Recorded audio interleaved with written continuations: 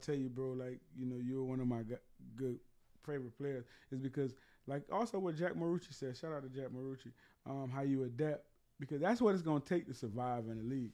You got to adapt to the situation.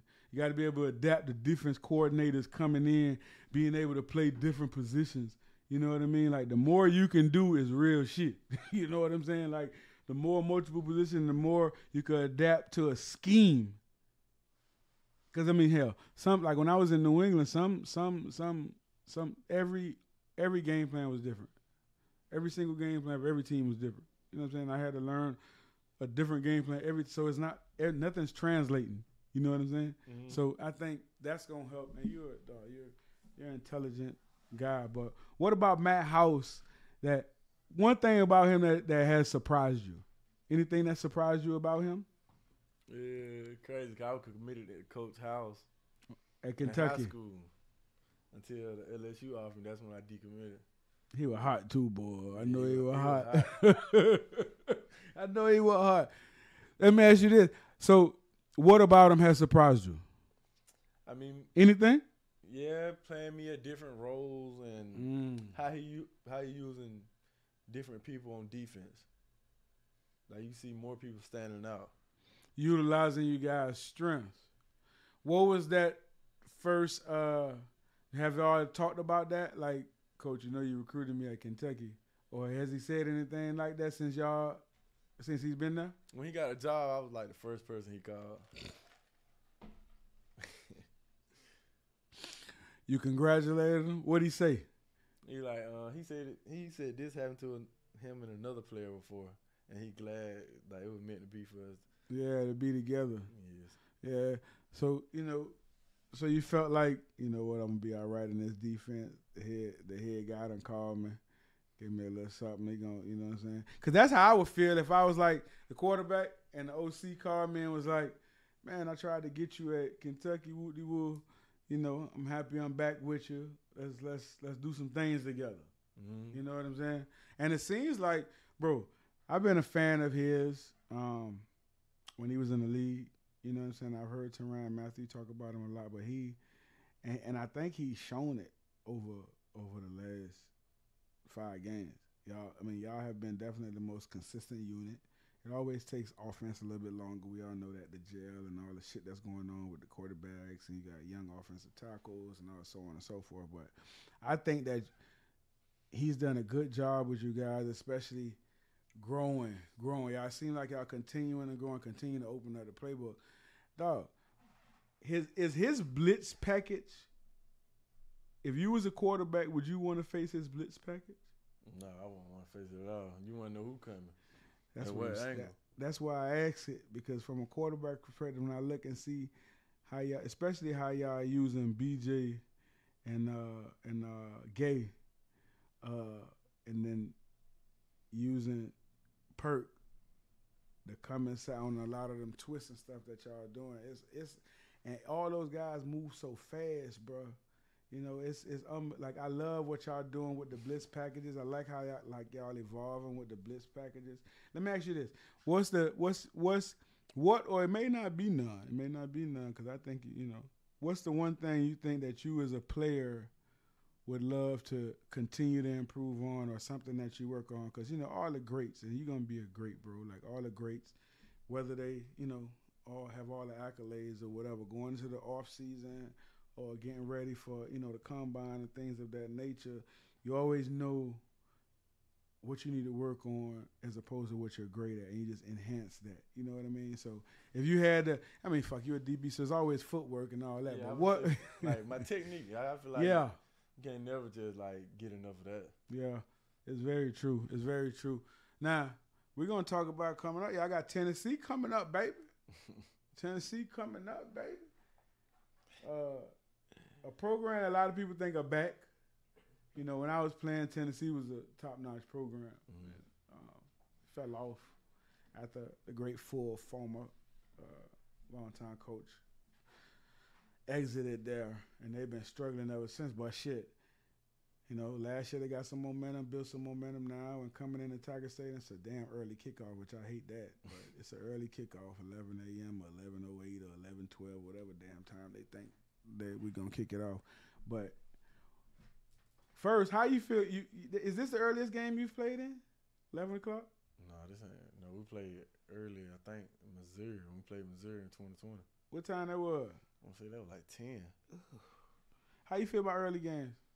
I mean, it don't matter to me. I wake up ready to play. I wake up energized. Though. Ready to go. So you're early riser. Sometimes. Yeah. Okay. Well, hell, answers a question about that. I should have known that, baby. And so Tennessee coming in. I'm gonna be real with you. Ain't nobody expecting y'all to win. You know that, based on their rankings, based on where we are as a program or what people think we are as a program, right? Mm-hmm. All that. But you already know. Don't give a damn what nobody else think as long as y'all inside that locker room believe. That ranking don't mean nothing. You already know. You still got to come ready to play on Saturday. Any concerns about Tennessee? No, I ain't got no concern. No concerns about what they do on offense? No player.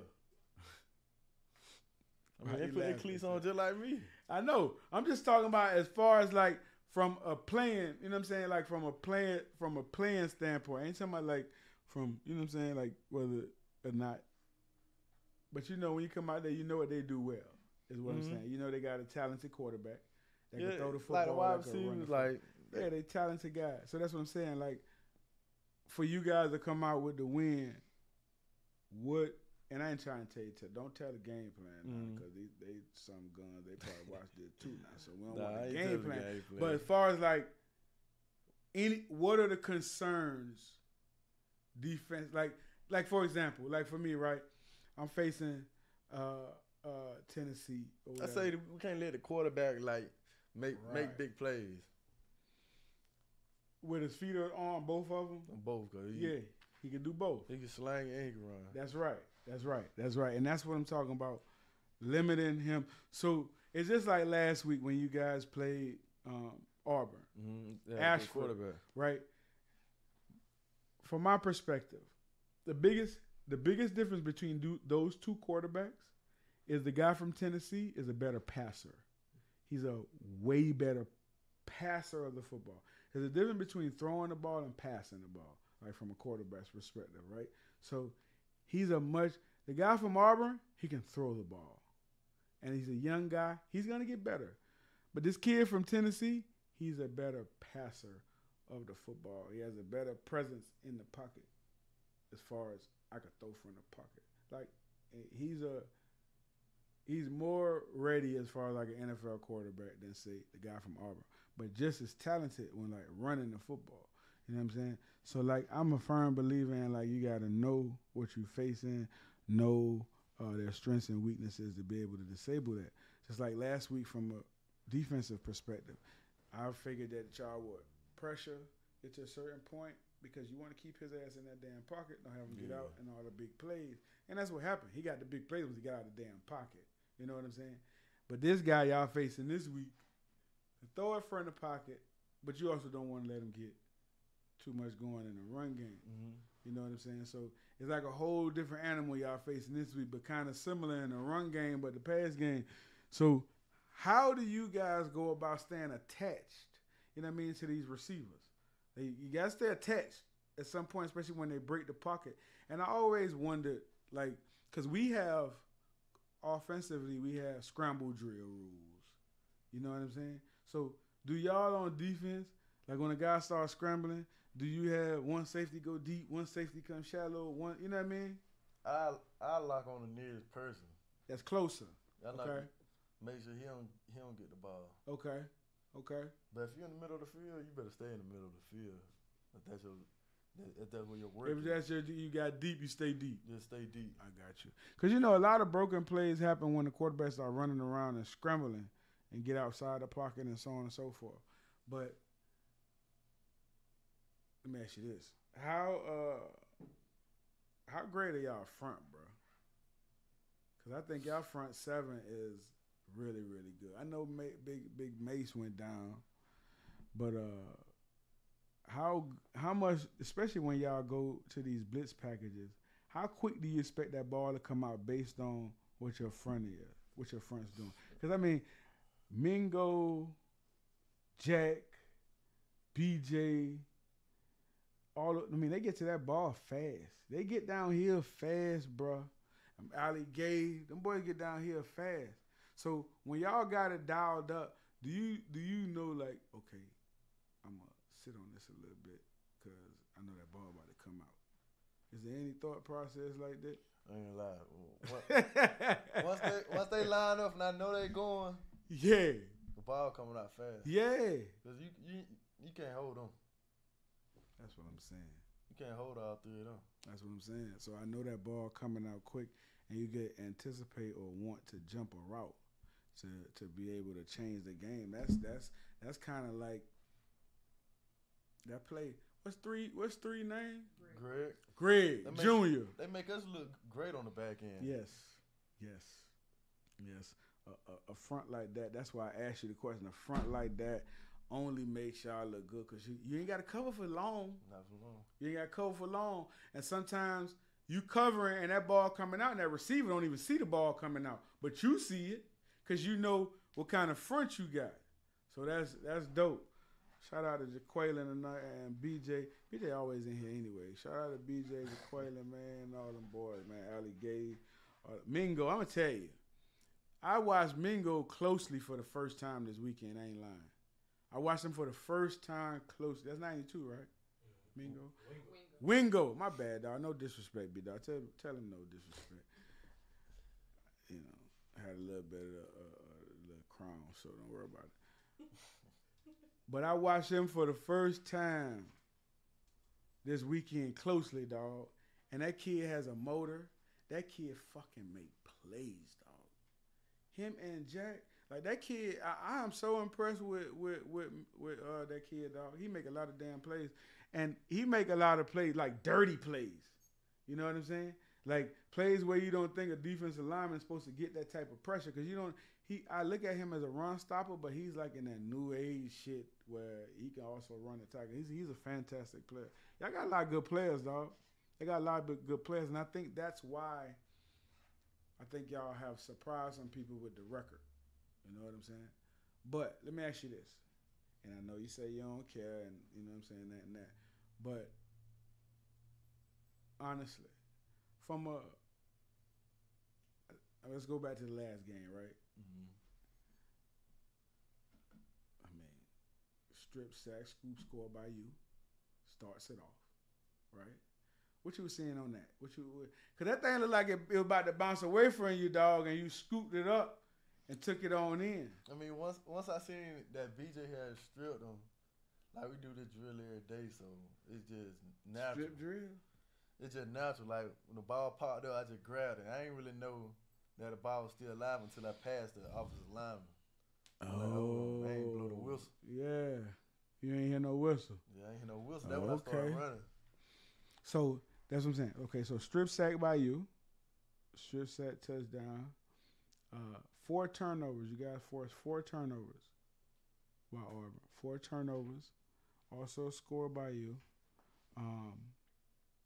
Offense was stagnant at best in the passing game. And I mean, a whole way. Now, we talk about they got outside the pocket and got a big numbers passing the football because Ashford got outside the pocket and got loose.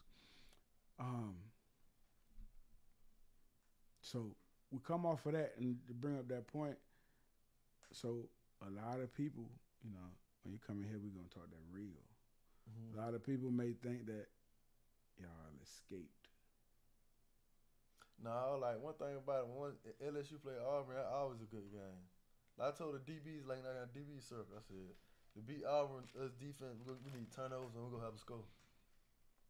So 100%, you're 100% correct. That game is always crazy.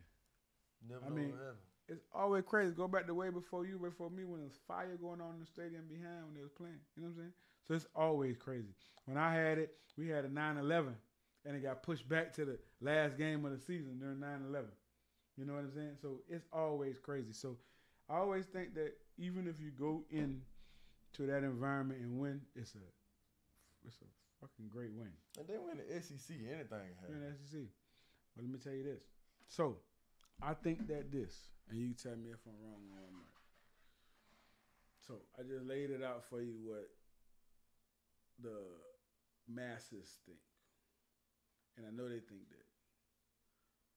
But now you come in, and you know, y'all got that gauntlet. We call it that gauntlet all the time. When you run that gauntlet when you start off with Auburn, then you go to where y'all going now with Tennessee, then you go to this, then you go to that, then you get that bye, then you go to Bama. You know what I'm saying? We ain't looking forward, but I'm talking about like that's the time, like this meat and potato time of the season is when we all get judged by. It was the same I got judged by how you run this gauntlet with SEC, you know what I'm saying? Back to back to back to back. And I think y'all getting battle tested, honestly, for that shit to be able to run that gauntlet. How do you feel about this game this weekend as a statement game for you guys? And now listen, now I don't think Auburn, it was a road statement, right? Mm-hmm. I think so. I do. I believe that. Anytime you can win at Auburn, anyone on the road, it's a tough win. Pull that shit up. But you already know, in order to sustain in the SEC, you have to establish home dominance. You know what I'm saying? And to me, and everybody, this is y'all first home test where you have a formidable opponent coming in that's there on their way trying to do some things as well. They're trying to rebuild their program. They're trying to get Tennessee back to where it needs to be. I honestly think that, I know a lot of people may say that it's more important for y'all, for LSU, for us, to beat Tennessee. And I do. I think in the Brian Kelly era, because it's the first time, everything y'all doing is first. Mm-hmm. It is. Everything y'all doing is first. It ain't going to never change. Everything y'all doing is first. But I think that because of who we are and Tennessee coming in, I think that they want to come in and say we beat LSU and we back. You know what I'm saying? I think that a win for them, I don't think nobody think Tennessee back. But I think if Tennessee come in and say, I don't give a damn what we rank, where we are. Our program name from what we've done over the last decade says it all. So for them to come in here on the road in Tiger Stadium and win, I think would boost them. Would that fucking ego would go through the roof so much more. You know what I'm saying? Because they're thinking that this would propel us into another realm. This is going to propel us up there with the Alabamas and the this and the that, and kind of like we're back. You know what I mean? If we didn't beat LSU. So for you guys in the Brian Kelly era, and you know everything is going to be at first, and like, do you guys look at this as like, this is a statement game for us with them coming in here, the high rank, the top 10 ranking, you know, the this, the that, all this, the expectations that they have to go on to the SEC championship and all that bullshit that they got going on. As a player, I know how I look at it, but I'm asking you, how do you look at this weekend as far as like from a team's perspective? I look at it like this, like Tennessee, they rank, but I ain't caring about that this weekend. Like, we LSU, we the standard, so they finna come in and try to prove something.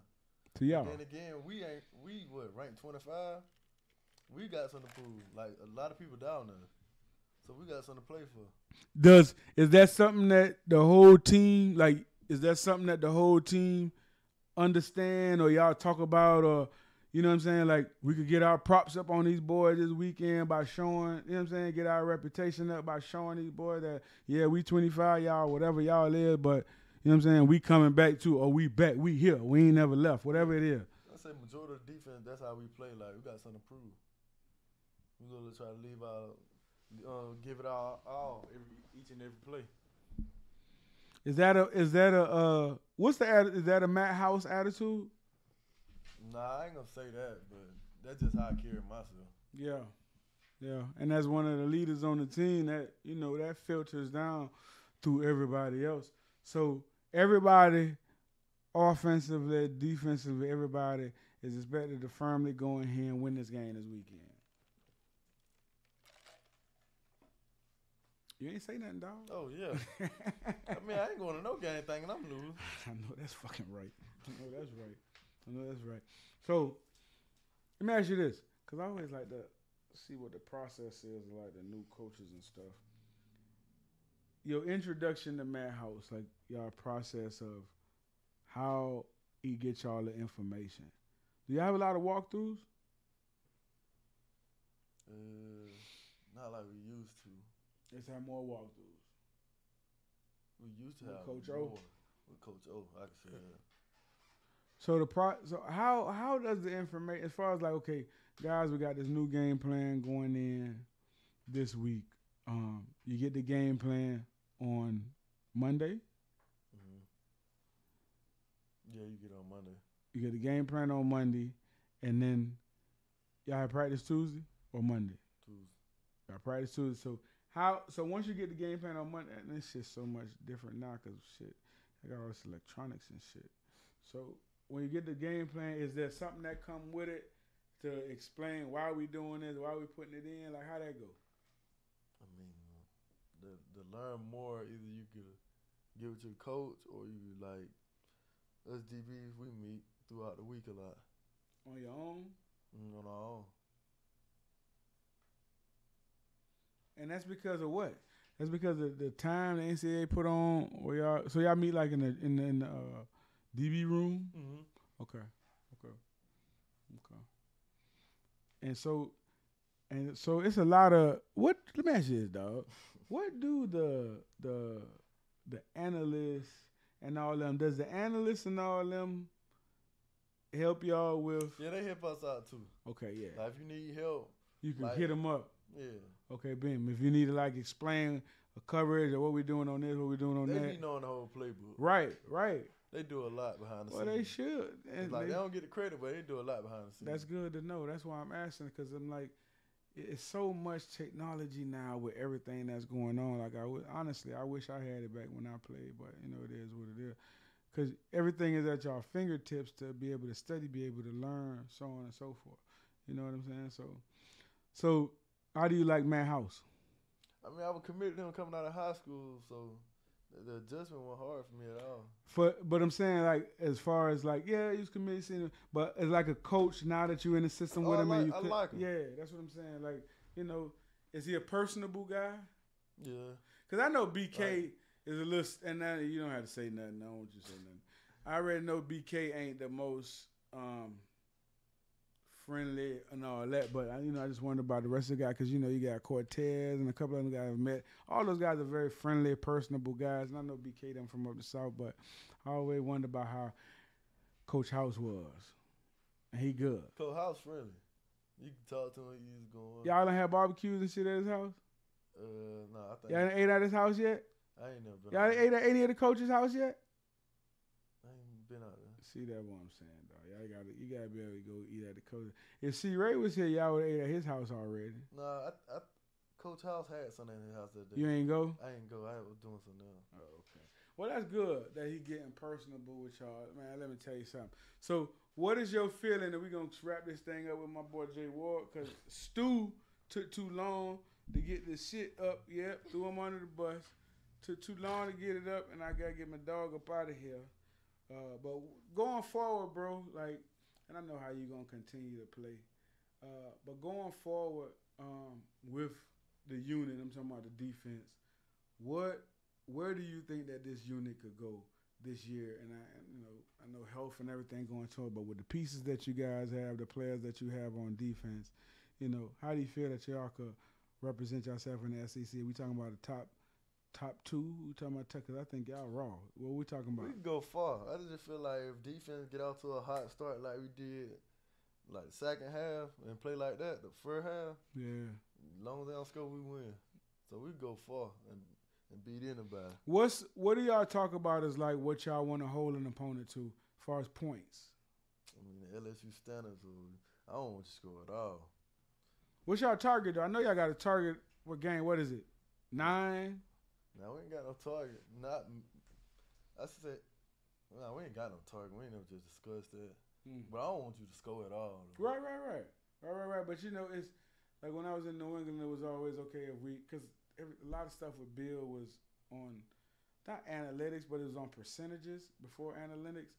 So it was just like, if we hold our opponent, if we score, if defensively, if we hold them to, because the standard for rushing in a game is 100 yards rushing. Mm-hmm. The standard for passing in a game is 250 and above, right? So it was always like, okay, if we limit him to 65 yards rushing and 200 yards passing, then our chances of winning the football game go up. Now you're adding in turnovers and all that other shit. So it was always like as as a passer throwing the football, you want to average anything over 9 yards, 10 yards of pass is is good. Mm-hmm. Now anything over 10, 11 is excellent that you're averaging per completion. You know what I mean? If I'm averaging 11 yards of completion, I'm going for a round, baby. You know what I'm saying? So that's what I'm talking about. Like as far as the unit and defense, they always put the stats up at the end of the year. LSU average whatever a total of 200 yards of offense. Fuck, you averaging 200 yards of offense against y'all, we should win every damn game. You know what I'm saying? So that's the type of stuff like I'm saying. Does he have like goals like that, per week that we want to reach, like whether it's 2 turnovers, whether it's, limit them to 5 first downs. Is there any goals like that y'all target? Like you had a 3rd down goals. Okay. Thing like that to get off the field. Yeah. That's what I was, thinking, because he comes from the NFL system where they have all these goals and everything like that. So let me ask you this, dog. This is the last one. We're going to get up out of here. What's your prediction for this weekend? I know you predict the win. Yeah, score. I know you predict the LSU win. I ain't talking about that. Give me a score, baby. We like to get them scores in here. We like to get them scores, and let's get yours. Maybe we should ask Jay first, though, because you might go back. You might piggyback his score, though. I'm not. Nigga Stu like yeah, dog. She might piggyback your score, though. She known for it. Let me think about it real quick. Yeah, we're gonna let her go first. first. What you said the score last week then? Last week I said what? 24-17, something like that, or 28-17. I said 24-17. Then I said 28. Then you piggyback my No, because I went before you, didn't I? Okay. Look at Stu. Stu already knows. Stu, you knew how it went, don't you? Yeah. Okay. I don't know. I don't know if I got one right now. Jay, go ahead, dog. What you think the score gonna be this weekend? Say about 28-17. It's gonna be close. 28-17 is a good one. 28-17. I ain't gonna make my prediction right now. I just want to see what Jay was going to say. 28-17, a good one, though. 28-17, a good one. And shut down. Let me ask you this. And then we're going to get up out of this last one for real. I know I said it 3 times. This last one for real. What do you think the keys are to y'all winning? Like, what do you have to do defensively to their quarterback? And I ain't talking about, like, turnovers. I know turnovers are regular shit. But, like, in the scope of the game, because you know what kind of you already said it. You're very intelligent. You know what kind of guy you're facing, because you said it even when we're off camera talking about his passing ability and all that. So what do you think, like from a defensive perspective, what do y'all have to do, like in the game, not the big plays, not the 45 plays that matter, and it's not the big plays, it's not the sacks, it's not what do you guys have to do consistently? Whether it's keep him in the pocket, whether it's, stick to whatever it is. What do you think that y'all have to do consistently throughout the whole game to be able to come out with a dub defensively?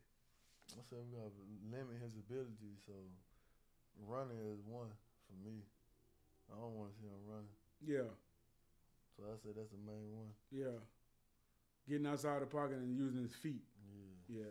And that's important, and I'm with you on that, because if you look, bro, like the times that it does happen, it's all on fucking either 3rd down, where they need to pick up the 1st down, or it's like 1st and long, when they like kind of 2nd and long, when they kind of like behind in the sticks, like if it's 2nd and 15, and he'll pick up 9. So now it's, a manageable 3rd down. So I think that defensively for y'all, y'all have to stay on task. Yeah. You know what I mean? Y'all got to stay on task with the sticks. And when you get them in long yardage, keep them in long yardage. When you get them in 2nd and 15, 2nd and 16, don't make it 3rd and 4. Yeah, bro. Like, and y'all could, man, listen, y'all super talented. Listen, I appreciate you coming in, big dog. Like, you're one of my favorite players. Always will be. If I don't see you again, which I probably will, good luck with the draft, bro. Good luck with everything. We here will always be a fan of yours. Anytime you're here, you come by, you want to check in, anything you need from us in the pub, anything you want to announce, anything you knew, holla at Jay, holla at us, and we here for you, bro. Like whatever. You know what I'm saying? And continue to do what you do, bro. Continue to play with that heart. When you get in the league, don't change that shit. Don't change it. When you get in the league, it's different. Kind of different. Don't change that shit. Do what got you there. You know what I'm saying? And continue to be you, man. We appreciate you coming in. Thank you, bro. Thank you for having me. Yes, sir. Hey, that's Jay Ward, baby. Jay Ward, baby. We had Jay Ward in the building. Great young man. I can't say enough about him. They're gonna take down Tennessee this weekend. We're going to have him back, dog. We're going to have Jay Ward back because, you know, at the end of the year or something, we're going to have my dog back. We're going to have all the favorites back in the building. Jay Ward going to get us Harold Perkins, though. He going to get Harold Perkins up in here. You know, Jay Ward, Harold Perkins is my 2 favorite players. So I got one. Got to get my next one. Harold Perkins, baby, coming in the building whenever we get him in here. Well, we got to do an NIL or something. You know what I'm saying, for them boys. No? Yeah. What do you mean, no? Yeah, we gotta do something. They got Hudco. They need to do getting them NIL. Terrio and them boy. Y'all see Hudco all over the building. Shout out to Terrio and them boy. But look, thank you, Jay Ward, for coming in. The kennel. We're gonna have him back at the end of the year, and we're gonna see you next time on. Where my dog's at? Don't laugh at me, big dog.